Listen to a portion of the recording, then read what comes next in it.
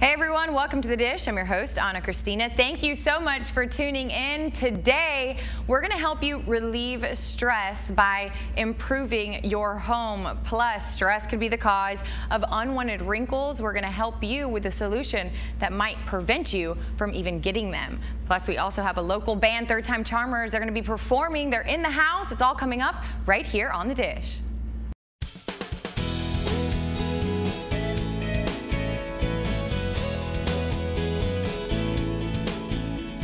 You can bet that almost every day you will face some sort of stress, some sort of way, and how you deal and manage with it, I think is the most important thing. And so I brought on my good friend Signature Mike from Signature Home, and you're going to help us deal with some of the stress that we live with. Absolutely. Right? It's all about lifestyle living yes. these days. Well, thank you so much for being here, first of all. It's always a pleasure. And he always does a great job, period. But today, we're going to help create a setting for people's homes that helps kind of alleviate some of that stress. Tell us how that's possible. You know, when you come home from work at the end of the day, you want to relax, you want to decompress, you want to relax. A lot of that can be done with paint color.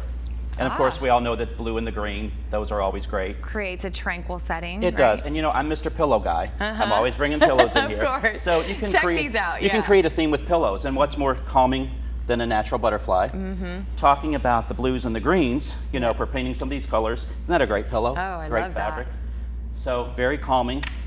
This is my favorite one back here. You know, well, and I'm going to bring up another topic. We talk about man caves. So the opposite of that for a woman is called a she shed. There you go. So women need one too, right? We can glam that up and do something. This is a really popular pillow in my store. I love that. And it's sequins, and as you rub it, it's almost like a fish scale. I know, a little It's mermaid. kind of fun. We have several colors in the store like this. I love So that's that. really funny. So that would work great in a she shed. When you talk about, you bring up the whole man cave and the she shed, and that is something, people build man caves in order to go and relax and have fun and have guy time. So women need one too, and so creating that space where you can go and reflect and relax, I think you mentioned, is perfect for women Absolutely.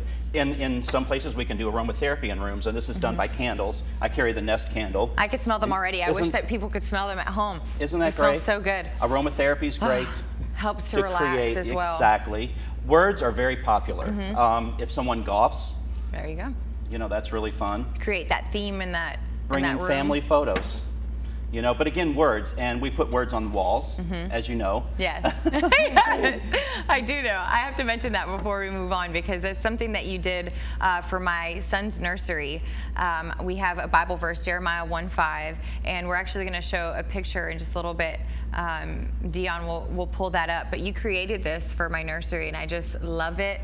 We're able to read it back to him every single day, and it does kind of set the tone and mood for his room. It does, actually. It's nice and large, and it sets the theme. Absolutely. So it's just beautiful. You can do anything and everything. So tell us a little bit more about, you also brought plants with you. How does that help kind of relax and You know, it's a natural element. It's not really, even though it's green, it's a natural color. So it's not like a color that you're locked into. And there's something about greens and flowers that are very calming and soothing. You know, if you go to someone's birthday, to a funeral, to any celebration, you bring flowers. Yes, that's so one of flowers, the biggest things. Yeah, I think, especially if it's a natural type, we're not using the fake silk, you know, blue and yellow flowers anymore, purple, bright orange. Yeah, but we're doing a lot of the orchids, which is very natural and very calming. And even this, I mean, this is just so beautiful. I have to talk about this piece because it's probably one of my favorites. Now, you have an actual term for what this is called. It's called Delft. Delft. Okay, there you go. I think this is so stunning. But like you said, plants can help set the tone, set the mood.